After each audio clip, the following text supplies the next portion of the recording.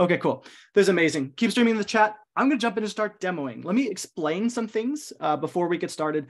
So we're talking about composable commerce.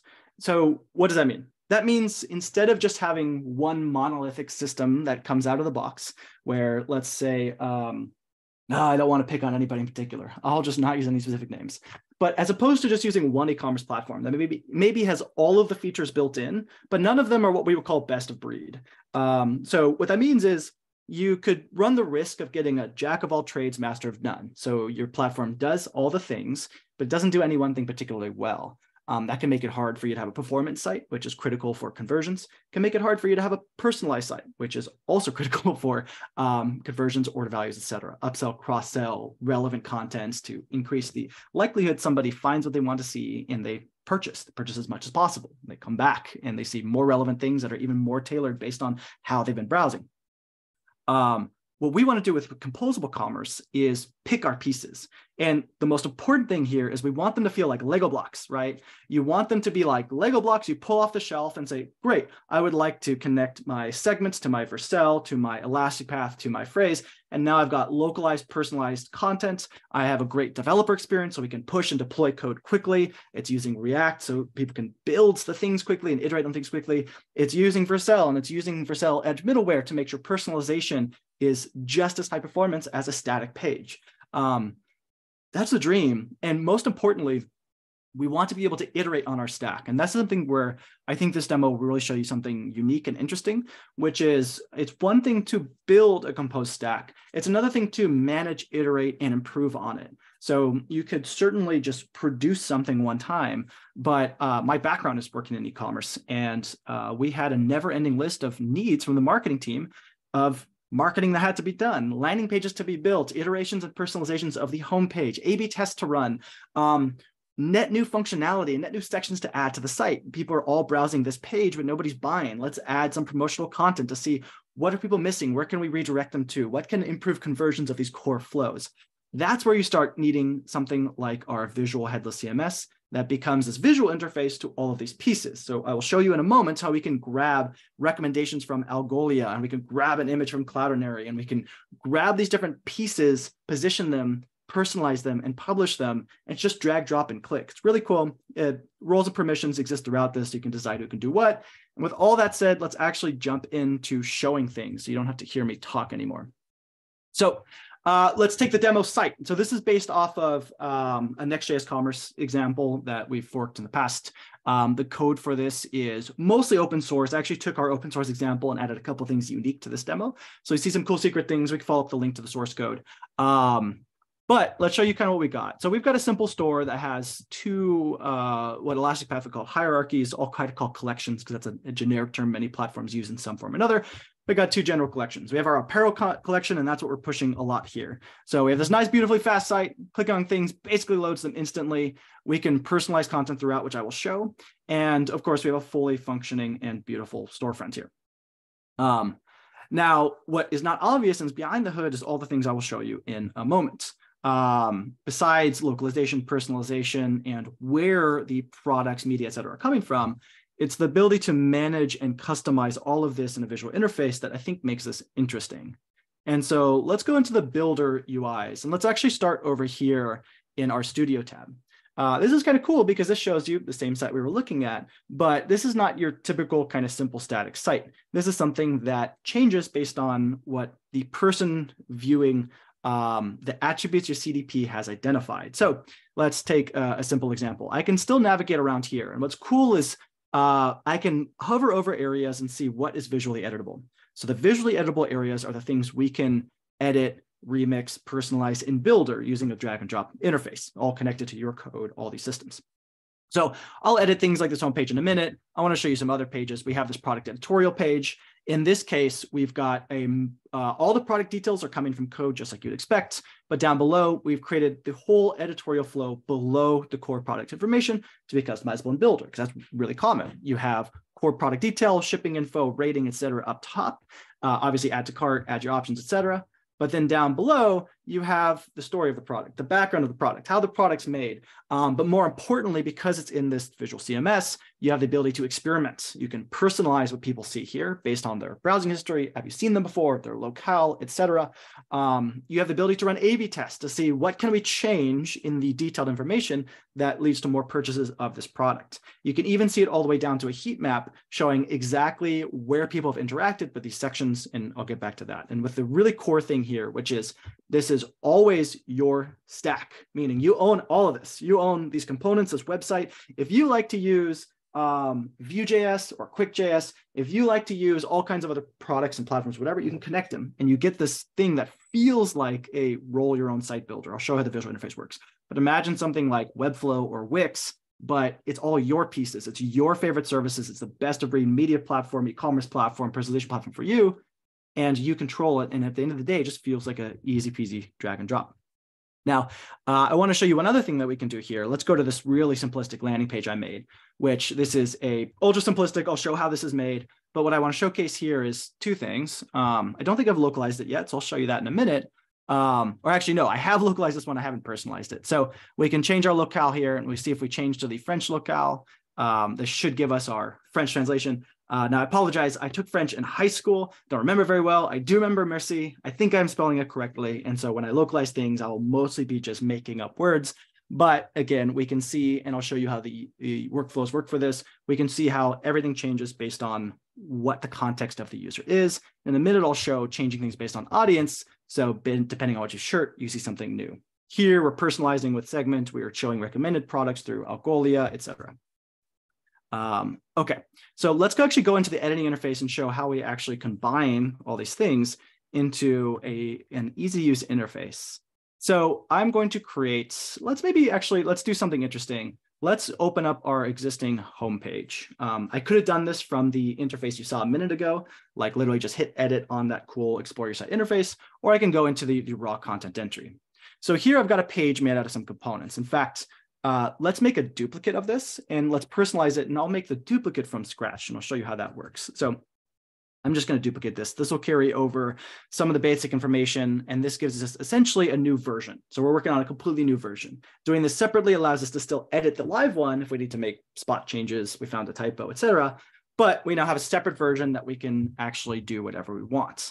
So let's actually delete everything and start over. And there we go. So the first thing you'll notice is I'm just taking components that are already in the code and I'm using them visually. So I can say, hello world. Oops, I don't really need that to be all caps. Maybe let's treat this like a new visitor page, like welcome new visitor. And we can add whatever content else that we want, lorem ipsum, etc. We can verify this is all responsive as you'd expect. Again, these are the same components that your developers, or if you are a developer, you're already using in your code base. And Builder gives you a really simple way to tag those so we're aware of them. And we use an interesting dynamic rendering system where you basically can do all these cool things, not just the drag and drop with components. Like I'll do a little bit more here. Like let's add some products, make them side by side. I'll show you some other cool tricks too. In fact, I kind of like putting these within a container. We have a container component we use throughout the site. So now these have sort of a maximum width. No matter how wide the site gets, they will never continue to grow past a certain width. And then we can change some things. So let's actually go in here, and from our apparel collection, this is pulling products dynamically from our e-commerce platform. So as you update the product catalog, this is a tiny catalog because it's a demo catalog. For a full product catalog, you get a full search interface. Just depends on the size and what's needed. We can change some of the details and variations here, etc. But anyway, these are components already in your code. And the way we render them out is almost identical to as if you had hard-coded all these pages, except you don't have to hard-code all these pages. You don't have to be deploying code because people wanted to test, which product placement makes sense, or should we add an additional section in between two others or whatever. But the important piece is whether we're talking about this composition, the personalization, or the heat map tracking that'll show in a little bit too, or localization, the critical part about Builder is we make sure that it's 100% native to your stack. So you own and control everything, replace any piece. Suddenly you don't want to use this whatever, add, remove, replace all you want. Or if you want to use something custom, that's fine. And second, there is never a performance cost. We make sure that when you're doing these things, like traditionally certain legacy forms of personalization can actually use blocking JavaScript and a lot of things that hurt your site's performance. I've lived my life in e-commerce for the last decade, and I know deeply and painfully well that making performance worse hurts conversion. So as your site speed goes down, dollars go down. Speed goes up, dollars go up. So simple, yet so difficult to accomplish while meeting all your other needs. And that's sort of the thing that we're obsessed with here at Builder is we know we've learned from our past that in order to create personalized, et cetera, you need to be able to have a simple to use interface and it should feel familiar. But in order to deliver and keep conversions high, you need to send these personalized, A/B tested, dynamic variations at the same speed the static page would be sent. And that's where we actually provide this platform, as well as open source that helps with that. We make things like Quick and Partytown. We can talk about that another time. But that also goes to analytics too. So I'll show the analytics, but typically heat mapping, which will show like, that'll tell us kind of who clicked what and how. That also will come at no performance cost because we can do it in a pretty clever way, given how the system works. So anyway, we've made this new visitor version of the page, but actually what I want to do is that maybe I'll leave the existing homepage for new visitors and let's make a slightly more personalized page for our audience that has shopped the jacket.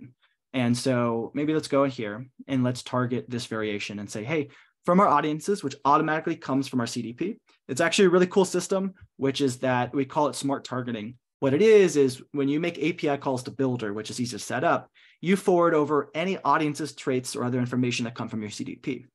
In this case, these are coming from segments, but they can come from anywhere, and they can come from hard-coded information you know about your visitors. Anything that you collect about your visitors can be sent to Builder, and they will automatically start surfacing here. And so let's say, okay, for our jacket shopping audience, we're going to say, hey, welcome, jacket lover. I bet it's cold where you are. Maybe you need more jackets. Maybe you need, what is it that we want to do? Maybe what we want to do is come in here and let's show something a little bit more interesting. So I'm going to drop in a new image component here, and maybe I'll make it kind of a nice little lengthwise image. And I'm going to pop in here. And when I choose image, this is going to come from Cloudinary as our media platform. So your digital asset manager, media platform, et cetera. If you've kind of started to notice the gist, this should feel a lot like a site or page builder, but it's connected to whatever best of breed services you want. Again, it's like a roll your own site builder, so to speak. And so this is a cold looking city. I bet you around this time, I'm guessing this is New York City. This might be Manhattan, right? That looks like the Empire State Building in the middle. Okay, cool. So let's show them something relevant. Again, we could be targeting this off of locale or location. Again, whatever you know about visitors, it pipes in here, and now we can start collecting and surfacing. We can add whatever other content we want, but I'm just going to go ahead and hit publish on this. Now, what we should see is if we go over to our live page, and I'll show you another way to view it. I can browse around, I can go to the jacket and other things.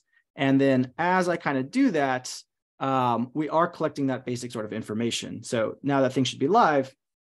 Now by browsing the jacket, and then going back to the homepage, whether it was in the same session or again, let's just open this in a new tab. I'm tagged as a jacket shopper. My CDP identified that because of the events. It saw the pages I was on. Again, fully customizable how you decide these. The rule of thumb with Builder is we don't tell you how to build your own stack. We work with what you have. And so however you're already identifying these things, cool, plug it in. Plug and play is sort of the name of the game. If I go over to shirt shopping and you can decide if audiences are can be additive or mutually exclusive. In this case, we've decided shirt shopping is mutually exclusive. So now when I hop back to shirts, I only see shirts. Now, if you're wondering like, okay, how do I debug that? Well, we can go back to that studio tab and I can show you. So we have this nice homepage. This is where I can pop in and say, change my audience. So shirt shoppers see the generic welcome. Jacket shoppers should see our awesome jacket lover page. This is awesome because the possibilities here are endless. So I'll show you some more use cases and localization and a few things. So let's take another use case where we showed making a variation of a homepage. So that was taking the exact same page that already exists, and at the same URL, different people see different content. And again, notice how extremely fast it loaded. Let's do this again. Blam. And then let's maybe go to jackets, and then going back to it should be lightning fast and cool. And then going to a new page should be lightning fast. Again, we're serving all these things from the edge, so they should load instantly regardless of how personalized it is. And you can get extremely detailed with that personalization. It's really cool. We actually have also hooked this up with a webhook to Vercel's on-demand revalidation, I think they call it. So pages are updated essentially real time. I publish an update and it's live on the site within a couple seconds. Just visit and it's there. So let's actually talk about sections of pages here too. So we made a version of a homepage. Maybe we'll make a landing page in a moment, and let's make a section. So for our product editorial, let's go over here and let's actually start editing this portion of a page. As a reminder, Builder can create entire pages, sections of pages, both visually or manage structured data. So if you're used to a typical headless CMS that gives you a simple form interface, you can do the same thing in Builder with a live preview and also maintain all those other benefits like personalizing the content, A/B testing, etc., which maybe I'll show you some of that now. So down here, maybe we want to show some cool things. I've got two ideas here, actually. One is let's focus on a bit of an editorial. So let's make a version of this targeted at the product page. So that's where I can go into the targeting and say, hey, for the product, that is the, I'm sorry, I wanted to do the t-shirt. So for the t-shirt specifically, we're going to show something unique. And let's talk about this backstory of this t-shirt. So maybe I'll, again, take in some of these components that I already have.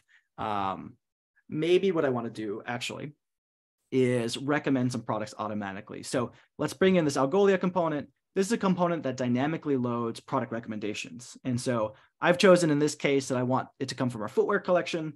Maybe we'll run an A/B test as an example of like, hey, let's try recommending similar products and let's try recommending complementary products. Let's run a split test right here in the Builder interface. I'll show you in a minute, where we can look at, well, what's converting more? What's driving more dollars? And then we can use that to, again, iterate. The name of the game, again, is test and iterate, because the last thing you want to end up in a composable commerce situation is what I ended up in back in 2015, which is at shops.com, we built out a brand new composable commerce stack. We were doing it really early. 2015 was a really, really early time to do this.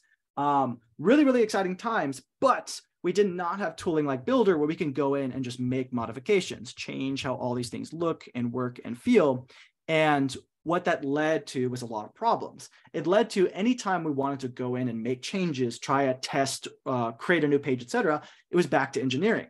That's a huge issue. So I talked about all the extremely amazing benefits of composability. You can have the fastest, most personalized, best of breed stack, have the best workflows possible, the best asset management, the best deployment and developer experiments, the best localization system, all that. But if you have to hard code it all into your code base, then as if you're a developer, you're really literally writing these things in code, all the changes. This is what my team was doing back at ShopStyle. We were coding up, new page, new variation. Oh, it needs to look like this for this audience, code it, code it, code it, code it. That makes your code a mess and actually can hurt performance because, and as opposed to dynamically delivering variations from an API as needed, you're baking it all into the code base, which means rendering and client-side performance incrementally goes down as you add all of these awesome advanced new features. Now, the second issue, though, is if you're not on the developer team, you're on the marketing team, merchandising, product, e-commerce, et cetera. Well, now you're waiting for backlogs to get completed and deploys to happen for new things to get launched, whether it's a test, whether it's a page, whether it's a Black Friday takeover. You don't want to be waiting for a few weeks to get to the top of the backlog queue, and then another week for building, another week for deployment, and then, oh no, having to roll back. And even worse, this happened to us at ShopStyle, is we had Black Friday specific promotions, but we didn't want to deploy on Black Friday or anytime near it. We would do a code freeze like most e-commerce does. Well, again, you don't want to be pushing code at that time, but you need updates to pages. That's where you use a visual interface, and in Builder, you can schedule those in advance. We can go up and just pick the date something should be live, pre-schedule. Everlane last holiday season pre-scheduled 100 versions of one page for different days, different times, different audiences, et cetera, all pre-configured, no deployments. And as you can tell with this drag and drop interface, that doesn't just mean you edited this piece of text and that button. That could mean the entire page is different. You have a full page takeover for a sale or promotion time that completely focuses on that. I'll talk about landing pages and product launches in a minute, but let me get back to what I promised, which is an A/B test. So in this case, let's run an A/B test of automatically recommended products. You know, try this with a great pair of shoes. And let's go in and let's make another test variation. And now in our test variation, let's not recommend products, let's editorialize this. So let's actually jump in and say, let's go and add a couple Cloudinary images here. So let's maybe do 2 side by side. And oops, I grabbed the wrong components. I wanted this one. Hold on. Let's do this the right way. Let's grab this and grab this, and then let's pick a couple images. Let's see if I have any product photos in our asset, in our media library. So let's see, we've got some cool home goods. I'm not sure if we have any footwear. We've got a nice bag. There we go. We've got this nice footwear. So let's add that in. And again, this uses the same exact roles and permissions you're probably already using. I want to make this look a little nicer and get this in a container. And now we can also resize this image. Maybe what we can do is, actually, if this one's kind of about our shirts, maybe we want a shirt photo, maybe we want to talk about it. Again, I'm not a designer, so let's kind of just do this a cool way. Let's do, how about, if this is for a shirt, let's say goes amazing with our jacket. Sorry, refresh. And let's have it have a little bit of text here. Try shopping our amazing jackets line. And let's add, so this is the button from our code base as well. So we can add the shop now. For some reason, I keep causing problems here. I don't know why. But you'll notice one other thing here too, which is I actually don't have a good title component here. I don't know why I'm missing one, but that's another thing. Oftentimes when you're building in this visual way, you'll find that the components that you need may or may not always exist in your design system. That's where if you have proper roles and permissions, you can actually go in and make changes to the look and feel yourself. So let's say, okay, this little piece of text is not cutting it. I don't have a special title component, but you can bring in your designers, design team, or anyone with design permissions via roles and permissions, and they can make edits here as well. So this is not limited to just what is pre-built. I'll kind of talk about sort of when this is really handy, but now I could come in here and size and position this, and that's looking a little bit better. This is a little bit more exciting. Now I can fix up, I'll just delete this, and then I can publish this variation. Oops, I got to give it a name. Jackets PDP variation. And there we go. So I've kind of created something brand new. I have two test groups. So one is more about recommending products of another collection entirely. One is more about talking editorial details. I obviously made a mess of this because I'm just kind of coming up with examples on the fly, but this could be a whole background on how these amazing shirts are made, a more detail. Instead of having just a grid of products, this could be detail on your jacket. In fact, we can actually have our jacket inside of here if we wanted, like, hey, here's information on the jacket, how to buy the jacket, etc. You know, whatever you want to do. We can get that button in here and change it however we want to do it. Or I think this was the button that comes from our design system, you know, cool. But yeah, and now the really, really cool part is if we go over to our live page, we should see momentarily that, okay, great. So we have the version that we were looking at previously, and we should, when we reload this, have that awesome super duper version we just made. Let me check on my targeting, and we have our A/B test. Cool. Maybe we'll try opening it fresh. And there we go. So now we have that sort of beautiful version that we were just looking at a minute ago. And again, this will be on different pages. So on the shirt page, we will see things differently than the jacket page. Okay, so another thing I want to show, let's show creating a net new landing page, and let's localize this one. This is probably a good time to also remind to use the Q&A functionality, because I do want to make this as interactive as possible and at least take the second half of things to answer as many questions as possible. So let's go back over here and let me do a brand new landing page. So inside here, the nice part is we've hooked this up so that it can allow us to build any pages in any URL. You can add restrictions, so this is customized to whatever your needs are, but let's just call this our Black Friday page. Maybe we'll create a Black Friday page. Maybe then we'll add a link to it. Maybe we'll schedule the link. We'll kind of go kind of wild here. Let me add kind of similar flows I've done before. So shop our Black Friday deals. And maybe I'll do like you saw in another example. Let's just add some generic product recommendations. And again, let's change some of this. I kind of like the row version, kind of like it a little smaller. Let's see a bit more. But let's bring in the simple, slim kind of cell variants. That's not too bad. And now a really important thing is we want to localize this, right? So we can lock the page in. And then what we don't want to do is we don't want to hard code the localization. We want to use another service. So let's use phrase for that. What I'm going to do is I'm going to go and we've added the phrase integration. And this is a pretty simple one actually too. This is just a click a button in Builder to add, and then add one little piece in your code to make sure you're passing the current locale to our API. And then we can hit translate. The source language is English. I'm going to request adding translations in French, and let's fire that away. This takes a minute to communicate with phrase, and we just want them to get the entire data here, excuse me. So we're going to pull out all of the localizable strings or text here. And so in my components, I have a couple. If I had a very complex page, it would extract everything there. Now, I had a little link pop up here, but we can also just go to Phrase directly, phrase.com, and let's go in and actually translate this ourselves. Obviously, this would kick to a workflow to someone else, but anyway, let's go over here. Let's open, and great. So we see our Black Friday page job popped in here. We will see the text that came with that, which probably includes things like Black Friday, and as well as shop our Black Friday deals. Perfect. So I'm going to just type in merci beaucoup. Don't know if I'm spelling this wrong. Forgive me if I am. And that way we can just see these things come back into our system. So I need to accept those. And then this takes a split second in their system. But again, the idea here in general with composable commerce, especially at a reasonable scale, is not that one person's doing all these things themselves. In fact, we tend to like to think of things in terms of using one tool for one job. So if you have a translation team, they live and breathe inside a phrase. That's just what they use. They don't even necessarily know how, have to know anything about Builder. All they get is when the content team that's creating content, creating variations, etc. As soon as that is created, it just gets pushed over to the translation system, updates happen, API writes back, and nobody needs to care. So the only thing we need to do now, and this is kind of intentional as a separate step, is we want to apply translation. So when you're ready, say, hey, I want to pull in the translations. You'll get a notification when they're available. We can apply them. And we can preview them too. And you can always kick back any change you make, whether you want to change or view a difference in translation, or if you want to add something net new and just have the new pieces translated, the workflow is quite seamless and incremental like that.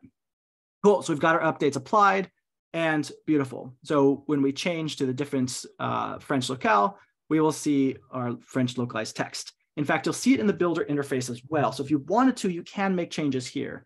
Each input that's localizable will show here, and we can make any other we can make any other changes we want, or come in and plug any other locale that we like as well. So I don't actually speak any of these other languages, but I could type in these and we can preview them. Note that localization applies to roles and permissions too. So certain individuals may only have the ability to create content for certain locale, edit, review, etc. I'm not showing workflows in this process, but you can also have this workflow split into multiple steps with multiple approvers, automated checks, webhooks set fire, etc., as opposed to just a publish task. And anyway, let's go back to our default variation and let's publish our extremely beautiful page here. And so for our Black Friday page, we can also go over to our live site and preview this, and it's essentially instantly available. And we can go to our locale picker. You can set up localization in your site however you want, but we can go over to French and we can see the French version populate here, and we get our merci beaucoup. We can go back and change it again. And this can use personalization through localization, or it can use a localized website structure, meaning the website paths can update based on each locale. Again, Builder doesn't tell you how to do anything. It just works with what you have as a pretty important rule of thumb. So let me take a question really quickly. So number one thing here we have is, I think this one looks good. So when you publish, what exactly are you publishing? Is some new JSON file put on Vercel, or is the database changed? Whose code is rendering the page? Is it SSR'd and CSR'd, etc.? Fantastic question. So let me kind of break this down and explain it in general terms here. So what is happening when I'm publish? So Builder delivers all content over an API, and I can maybe show how this works in a moment. But basically, publishing writes to our backend a JSON format. So forgive me, I'm going to get technical for a second, but this raw data is actually just JSON. In fact, I can look at it and inspect it here. And this is really just a description of, and maybe I can zoom in on this. This is literally a description of what component to render, what options it should have, some of which or all of which might be localized. And then that saves us raw data in our database. When you make an API call to Builder, you request that data and you actually pass in what locale is present. That way we filter down the data to only include the localized values in it. You can also request the raw data for setting up webhooks and stuff like that. And then what you do is you take that raw data, and you can actually store this data in your own database if you like to. There are webhooks for those types of workflows. And then you pass that to a rendering component. So let me actually show you the code for how this stuff works. I have this really cool page. Okay, great. So in this case, I am fetching, so inside of get static props, but again, this is whatever framework you use, however that framework works. All we need to care about is one, we're going to make an asynchronous request. In this case, this is for a page model. So this is going to populate the contents between the header and footer. That's just how we built our site and decided that's the case. We'll pass in a key, we'll pass in targeting attributes, locale. And then down here, and this is the really important part, besides anything else, like we're using Next.js layouts here. So there's a layout that pulls in header, footer, locale picker, et cetera. And then the page contents is literally just this. This builder component is a component we provide that when you pass in our JSON, the raw data that comes from our API, it can dynamically render any variation. So that's how we're saving and loading this stuff. It can be server-side rendered, it could be client-side rendered, it could be edge rendered, it could be statically generated. You could do it any format. Now, what we're specifically doing here is we're using incremental static regeneration, which with edge middleware. So let me show you what the middleware file looks like. We have a really simple integration here where basically your edge middleware just does one thing. All we do is, and in fact, half of it is just a log that we put in the edge log so you can see the personalized log streaming in. But literally all we do is just say rewrite equals get personalized URL.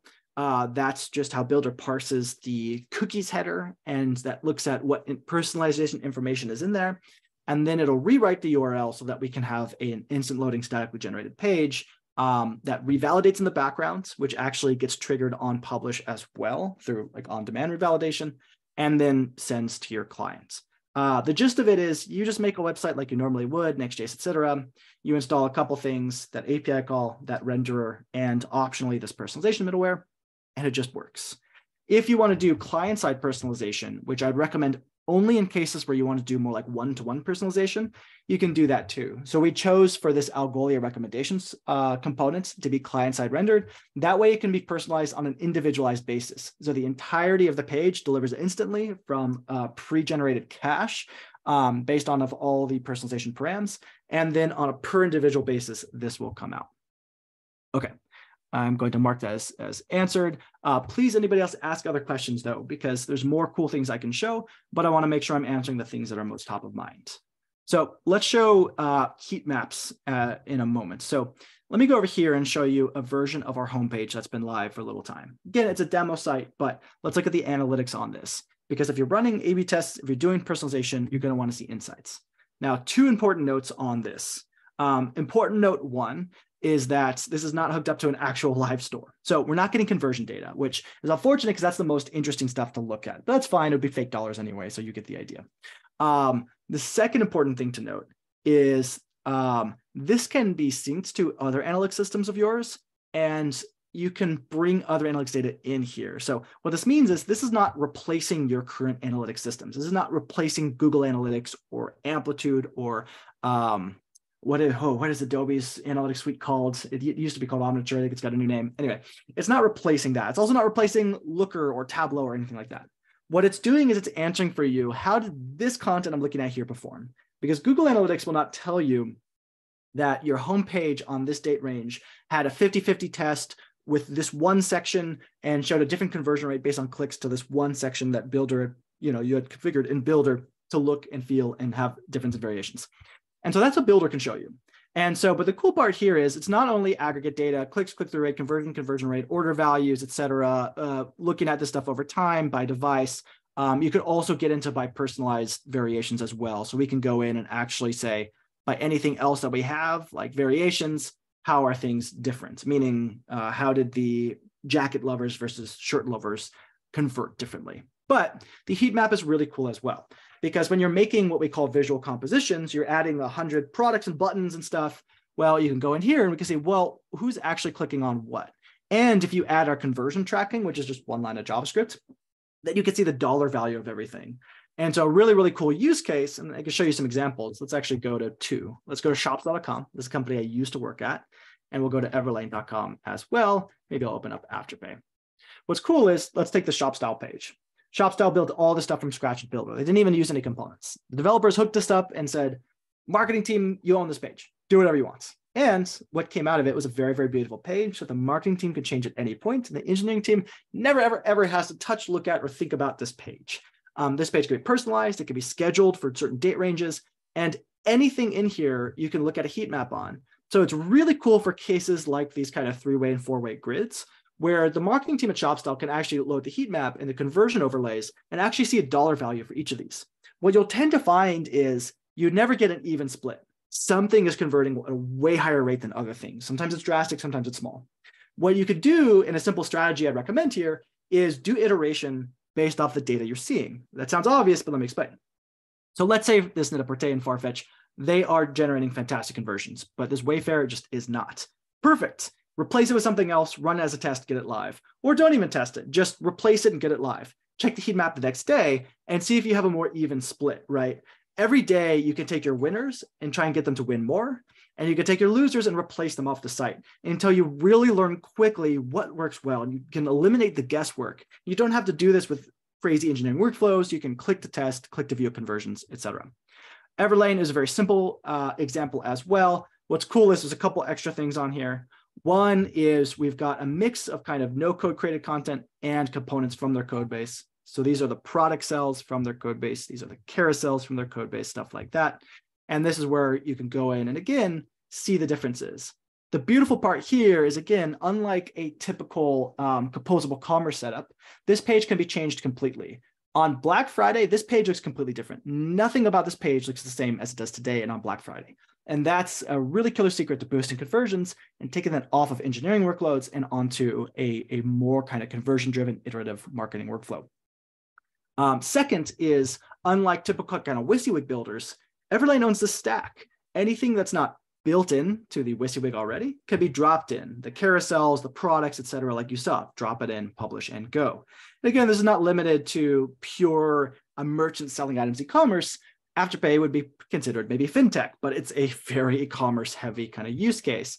And again, it looks similar. This is about purchasing, shopping, et cetera. And so they're building out these pages accordingly. So anyway, and then also worth noting too, if you run A/B tests, et cetera, you'll see all those analytics side by side, and we'll let you know if there's a statistically significant winner. And in the vein of composability, you can hook this up to other systems. You can have the analytics piped to an A/B testing or other personalization solution, let Builder power the rendering, performance, and composition, and still get the targeting, audience, et cetera, from another service as much as you like. Let's answer some more questions. And if you'd like to see any specifics in the demo, please let me know. I can show some crazy no code, create from scratch stuff, which I haven't touched yet. Great question. So question here, how do developers code these components that work with Builder? This is the most beautiful, important thing that I want any developer watching to take away. You don't. You don't do anything special. You write React components and you register them in Builder. So let me show you what I mean. Let's take a simple component. Let's take that hero component. Fantastic. This is a hero component I got from this Vercel starter. I didn't touch it. Vercel made this Next.js cool e-commerce thing. It has a hero component built in. It's using, it looks like it's using Tailwind. It could be using other types of material UI components, whatever. Didn't touch it at all. All you need to do is go over and we have this simple builder config file, and I'm going to say hero. Great. All we did here is we just registered the components. This tells Builder it exists. Using a dynamic import ensures that it's not pre-bundled, so you can register infinite components and it has no impact on performance. It only downloads if it's used on a given page, and then give it two basic things. Give it a name that shows in our UI. If you want to be cool, give it an image, and that way, I'll show you where this displays. That way over, how do I get out of the heat map? I should know, I built that. Okay. That way, when you see this little hero, you see a nice little icon. So if you provide an icon, you get these nice little beautiful icons. And then you just define the inputs. So the inputs are literally just the props. So this takes two props, a headline and a description.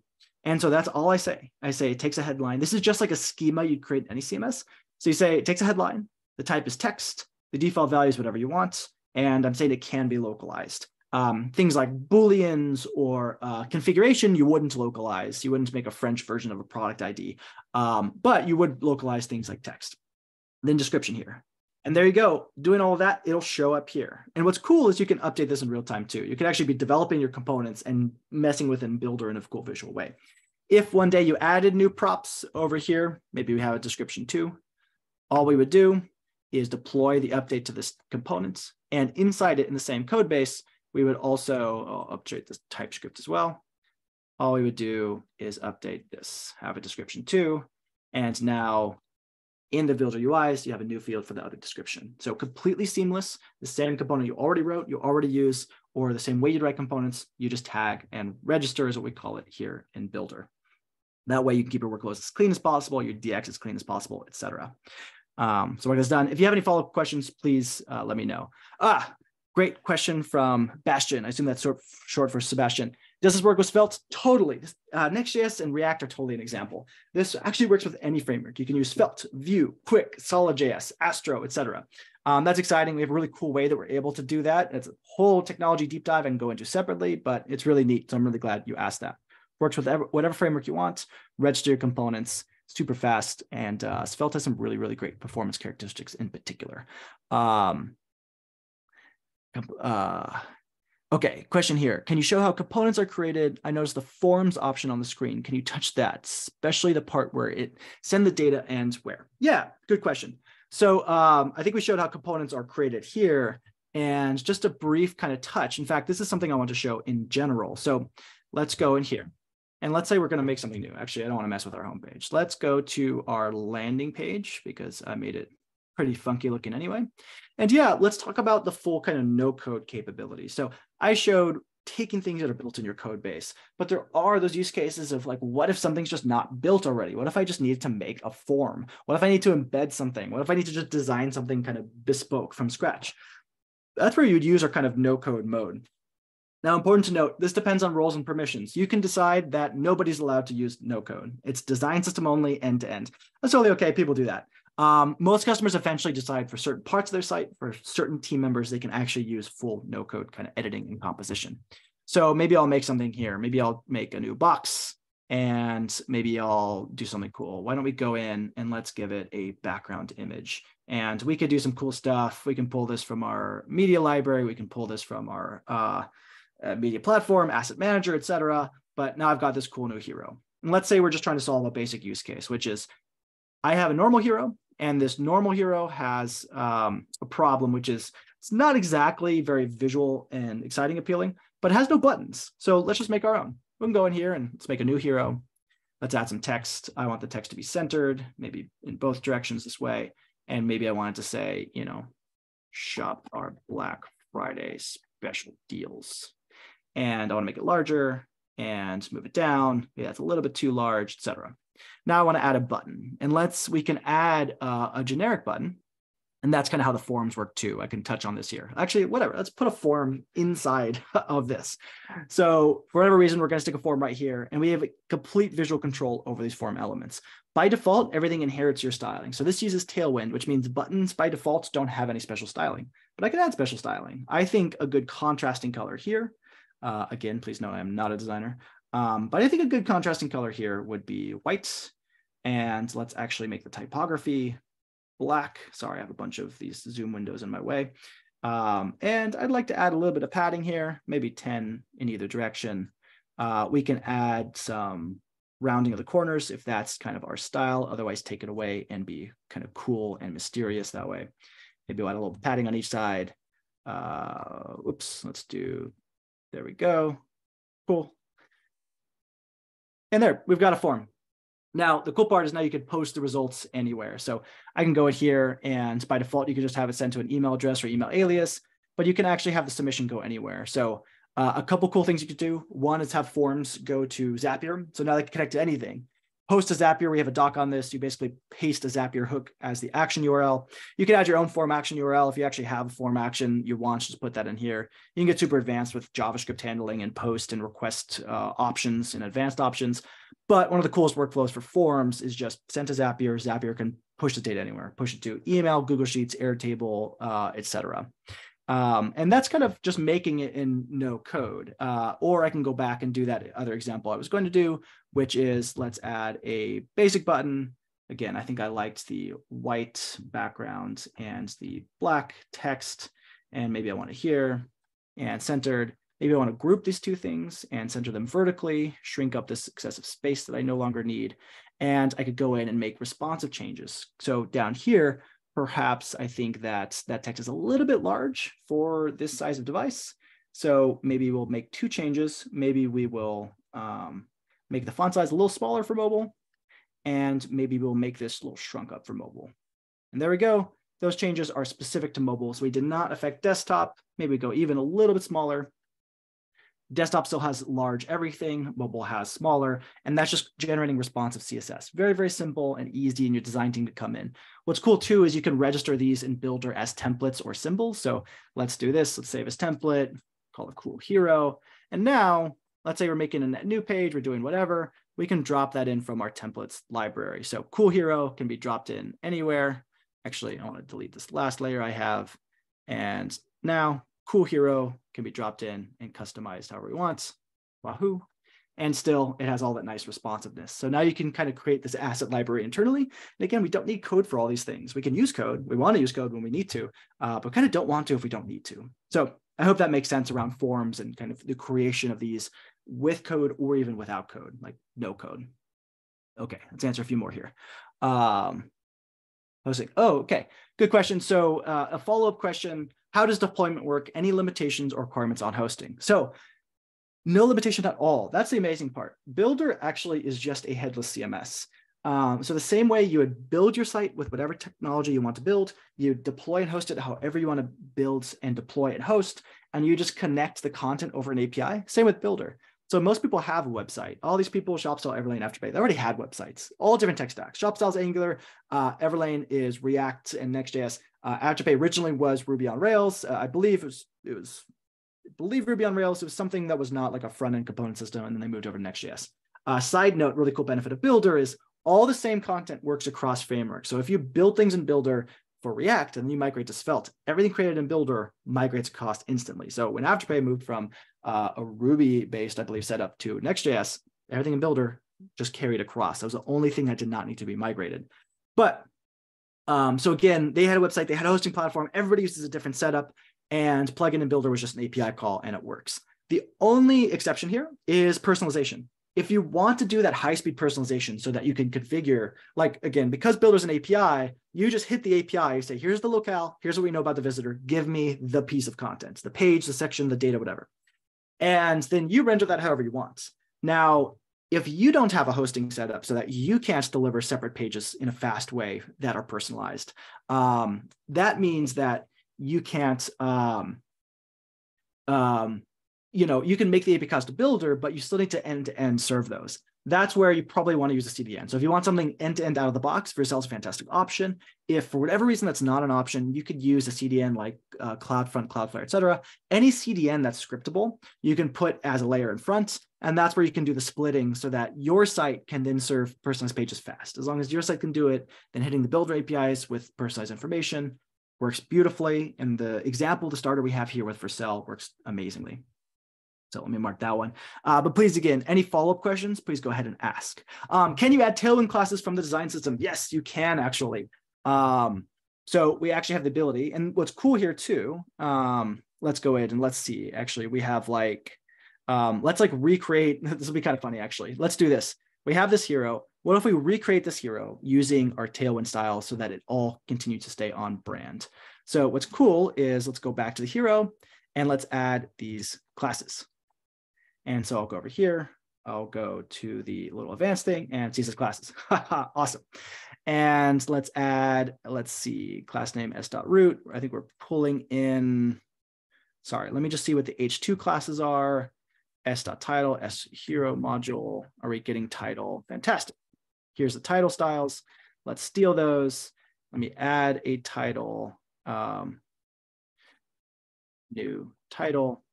And let's apply these classes, oops, down here. And what's really cool about Builder too, is everything is pluggable. Why is something, okay, anyway, everything can be modified with plugins. I'm guessing I'm missing a higher level class. Sorry, there's a couple layers here. I probably need this s.roots. So let's go hero, CSS, roots, flex call, py16 mx auto. I don't think that's gonna give us what we want. Anyway, sorry, you can see how I'm pulling in the Tailwind classes here. And what's nice is you can save these as templates. I probably did something wrong, so we're not seeing that nice kind of black text. I think somewhere I'm missing a specific text style, or it could be an override in CSS. But anyway, these styles are coming from Tailwind. You can see we actually applied things like the width, max, XL, etc. I can go in and override the typography here to be black so we can see it. But Actually, maybe I applied the description style instead of the headline. Anyway, you get the idea. And what's cool is you can save these. If you save this as a template and you have your non-developers use them, when you update Tailwind configs, everything else here in Builder applies automatically as well. So you can, in the UI, create all these pieces that are reused, applied, etc. And they're always specific to your design token primitives, which is really neat. In that case, you'd probably disallow the majority of editors to use the bespoke styling, or you give it to a limited number of people and say, use it with caution, use Tailwind first, etc. But what I was going to mention too is Builder is very pluggable. You can actually create plugins that are UI components that live right here in the editor. And so one thing that's been kind of mentioned, and I've heard people kind of interested in working on, and it's never too late, would be to create a Tailwind plugin here. So you have a Tailwind UI of picking Tailwind classes and those just apply. It's surprisingly easy to do, and you could jump in Discord to talk to us about it, because I think a Tailwind plugin where you can choose UIs, but it applies Tailwind classes and it's always on brand would be a really, really cool thing to add. And we do all the plugins open source, so that would be a really cool one. Excuse me. Let's see. On create define custom function side builder. Oh, haha. Yes, this is an interesting one. So question here is actually two. This one's really easy. So one, thank you, saying this is really great content. I'll have to rewatch. The question is, will you share the recording? And great overall demo and answers. Awesome, thank you. So yes, we will absolutely share this recording. We'll send a follow-up email with it. It'll also be live on YouTube, I believe, but it'll all be in the email so you can rewatch. See if you could spot where my demo went wrong. There was one spot where my demo did not behave as expected because I probably broke something a minute before dropping on here. And I tried not to make it obvious. I'm curious if anybody else catches it. But anyway, let's see. Opposite pages. Oh, yeah. So actually, two last good questions, and then we can kind of wrap up here. I think we're getting close to time anyway. So this is a good one. Is this ready to be used with Next.js 13.4 or above, where you use the app directory instead of git static props? The beautiful answer is yes, 100%. So all this stuff doesn't matter. I showed rendering via git static props. You could fetch in the app directory. It all works the same. And we actually added docs specific to the app directory now. So you can see that you make the request in an async component and you pass it through and to the builder component to render. We also have a React Server Components specific SDK coming in the next probably month or two, where the entirety of the builder experience is server side instead of client side. What that means is you can use async React components as these building blocks so that the, you said, sorry, I read a comment, which is a funny one. But anyway, you can create these async server-side render components and use them in the builder editor. That will come soon, but there's already a way to do that now. Funny one from Bastian. I said refresh sometime during the video demo. Was that because of the error? Yes, I believe so. When I was like, oops, I need to refresh. That's because I hit an error. Probably a broke. I was making updates to this demo a minute before jumping on, and I probably broke something. Something very, very small, and it was probably the silliest line of code. One other question here is, can a button have an on-click prop passed down? How would one create defined custom function inside Builder? This is a really, really cool question. So the answer is yes, you actually can have buttons with custom on-click. So let's actually go back here, and maybe let's make this bigger and more exciting. And that's our cool new hero. That should also have the other responsive Tailwind classes too. Yeah. So anyway, yeah, let's add a button. Let me show you adding some custom on-click handling. So what's really, really neat, and this requires developer permission, so only accessible to developers. But what's cool that you can do here is you get access to this data tab. The data tab is really, really cool. It's really powerful. You don't want to let anybody other than developers have access to it. And that's easy in the roles permissions UI. So we can do a lot of things here. We can create dynamic data binding. So we can actually bind data from other systems to this page. Like we can pull data from another CMS, an e-commerce platform, et cetera. And we can actually visually say, hey, this title will always come from this PIM content platform, commerce platform, Elastic Path product title displays here, whatever. It's cool. We don't have time to show all that. But let's show this specific question. So you could do other crazy stuff like have content with inputs. It's like components, blah, blah, blah. You can add custom code. But let's create an event. So let's add actually, I don't want that to the text. I want it here. Let's add a custom on-click handler. So on-click, we can add actions. There's some built in. You can create plugins to build custom actions too that give a nice friendly UI, like creating state changes, which can create interactive content, which is a whole separate thing, but really cool. Tracking custom events. But let's add custom code here. And what's really cool about this is this can be code from your application. So let me show an example. I'm going to show a fake example. I actually have this running locally, but it's going to take a minute to connect it. So I'm just going to not bother with that. But let's do this. When we have that builder component, we have it over here. We can also pass down context, which is cool. So context, you can pass whatever you want. Let's say we pass an alert function, and that just does alert hi. Never do that, but you get the idea. Now, this is actually accessible anywhere inside a builder. This becomes part of a context object. So we can say on click, we can go context.alerts. Now, this is not hooked up to my local. Actually, why don't we just hook it up to my local? Let's just do that. Hold on. This will be fun. I'm going to save that. I've got my local server running. Excellent. I'm going to, I think it's on localhost 3000. Thought it was on localhost 3000. Let's go in here. Let's try this again. And I'll show you exactly what happens here. It's pretty neat. Try this again. Are we on localhost 3000? Oh, HTTPS. That's why. Localhost is HTTP. Okay, cool.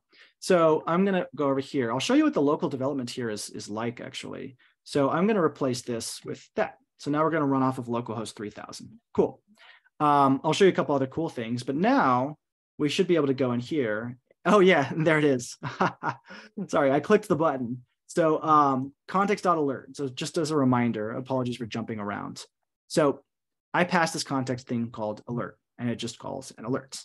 Now, if I call that function, I could pass arguments, whatever. When I click this button, I'm going to get an alert.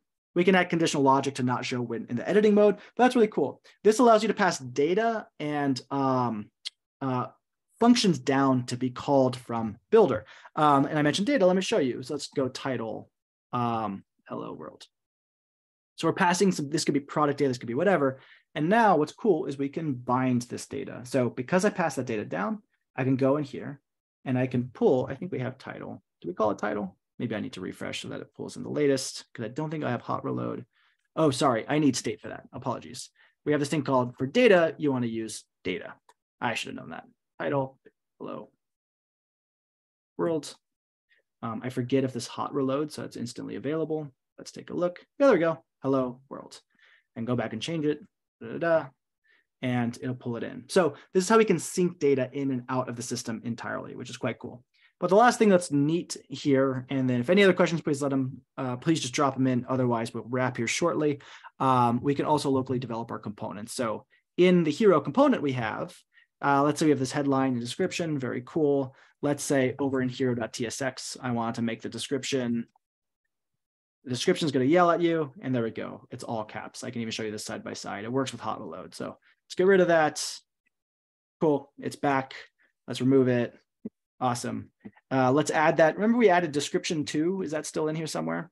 We can go ahead and add that description 2. Description 2.